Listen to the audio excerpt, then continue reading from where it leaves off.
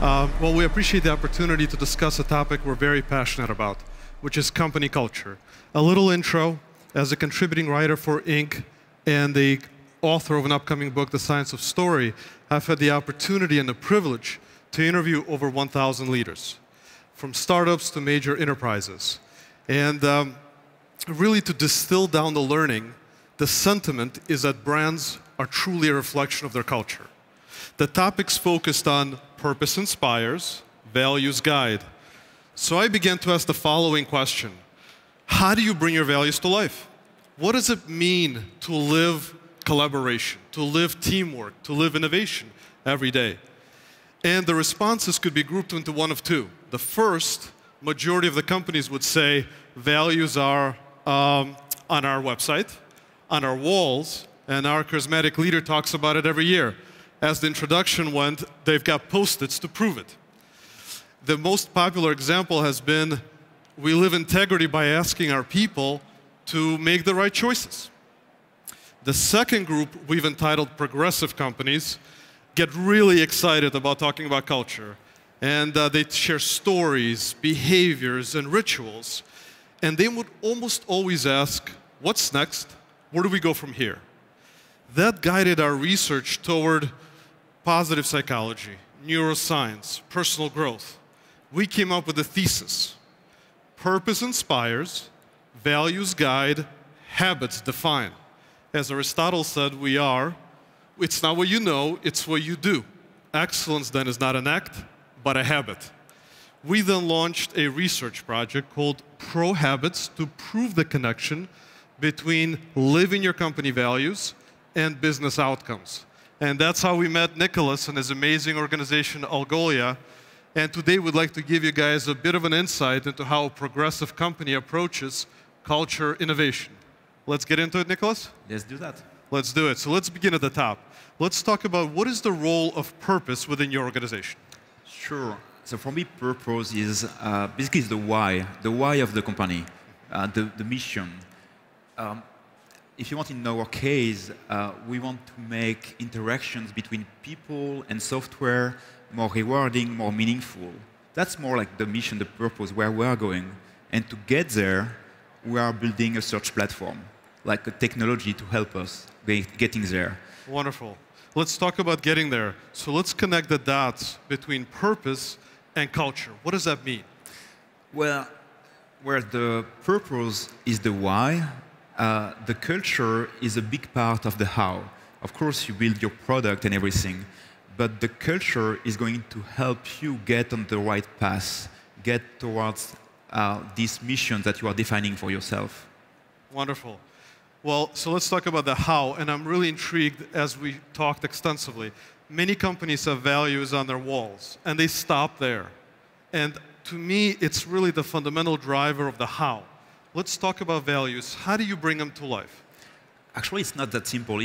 For us, I'm going to take our example. It took a lot of time. What happened is that from day one, we focused on the culture we wanted to build. We haven't did that before creating the company. And at that time, we defined that concept of ownership.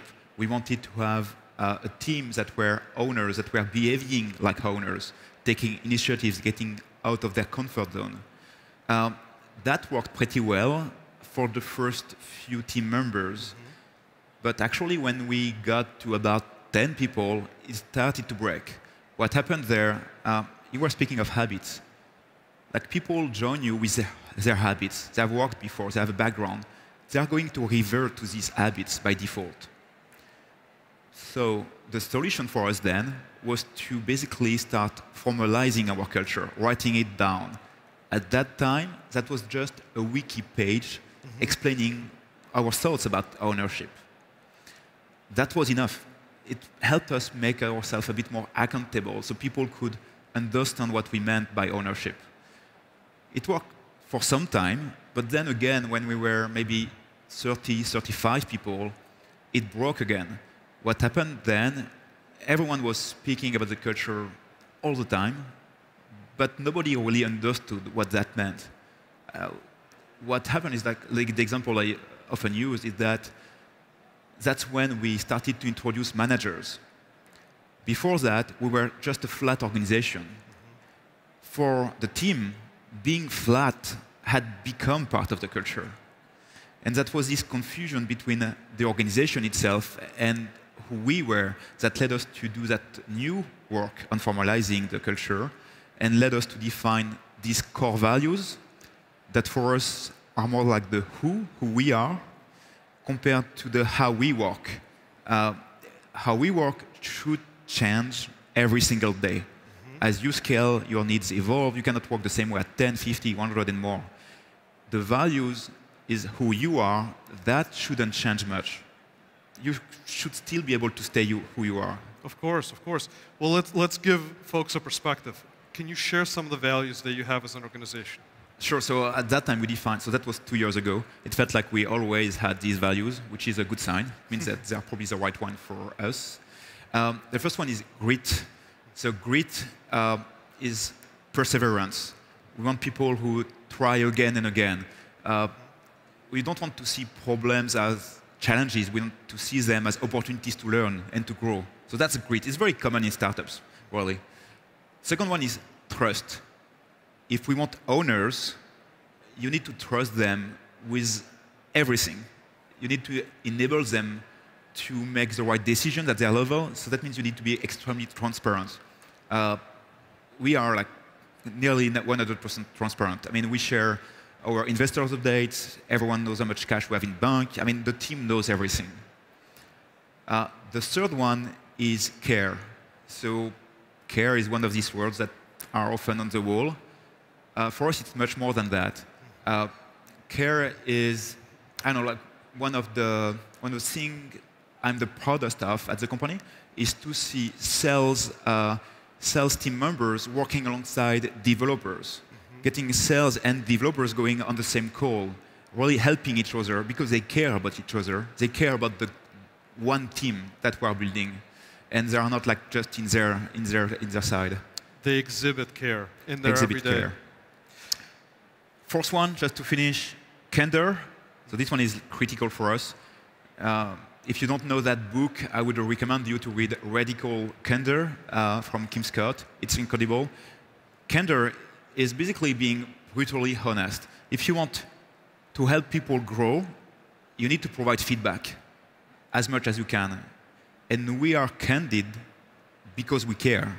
All the values are going together. And the last one is humility for us. It comes from the founders, but it really defines the voice of the company and actually helps us even when we want to share feedback. You care. You have to be humble in the sense that you have to know you can be wrong too. Understood. Well, let's go toward maybe an example within your tribe. And real quick, at definition, I've come to realize that when an organization is focusing on purpose and it's intentional, it doesn't feel right to call the people that work at that organization employees. Feels like we need a new word. So we're suggesting tribe, referring to them as a tribe. So if you could maybe give an example of how your tribe lives their values. We want to live the values every single day. So that to do that, to make yourself accountable, you need to make the values top of the mind. So everyone thinks about the value every day. So one simple trick you've done, so that's just an example, but I like this one. It's Slack. On Slack, we basically created one emoji per value. Sure. What happened is that everyone is using these emojis to react on every messages. Not everyone, but like, so when people are demonstrating care, like you are going to have the care emoji appearing, the greet emoji when they do out and and go beyond like what was required and so on. Awesome. You and I had chatted about how do you begin to get the tribe exposed to your values even before they come on board. So maybe discuss a little bit what would be the recruiting process implications as you are very serious and intentional about living your culture. We definitely want to filter on the culture, on the values when we hire people. So we're going to make that integral part of the recruiting process. From the first call to filter out like rapidly the people who don't fit. And we always are going to have an on-site, like a one-day on-site, where the most of the the day is spent of checking the values. We actually have like questions prepared for each of the value to dive in. And the thing is that during that interview process, you can also demonstrate the values, like care. Care is a very good one for that part of the process. You want to show to the candidates that you care for them. You are going to be curious, try to learn about them, and not just ask random questions. And I had that example of a team member who joined us in New York a couple of months ago. Crazy story when she shared that basically when we made an offer, she had like a few offers to consider. But the interview process was so intense that she felt at the end that she was already part of the company. So for her, that was a no-brainer. She felt she was already in the team, so she picked us. So interesting that the state of being, how she felt, was a critical aspect of her decision to join the company versus just here's the salary, here are the bonuses, here's how many days off that we have. So where I'd like to go next is to talk about the idea of being best self. And just a quick reflection on my experience with Slush so far. What an amazing, amazing interaction from volunteers to the guests, to the speakers, to the investors. It got me thinking, is this what it feels like to pursue your best self? For those that are familiar with Maslow's hierarchy of needs, is this what the journey looks like towards self-actualization, towards self-transcendence? So here's a question for you, Nicolas.